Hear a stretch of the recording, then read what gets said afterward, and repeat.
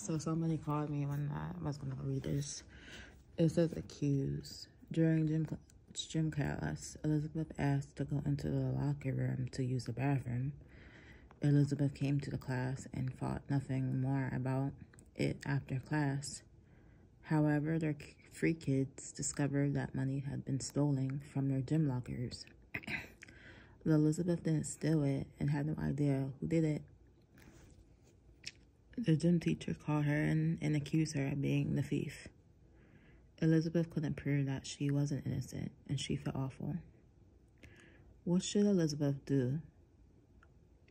Read 1 Peter chapter 2, verse 12. Peter's readers were scattered among unbelieving Gentiles who were inclined to believe and spread vicious lies about Christians. Gracious, godly, and winsome behavior on the part of Christians could show these rumors to be false, and could even encourage some of the unsaved critics to follow the Lord.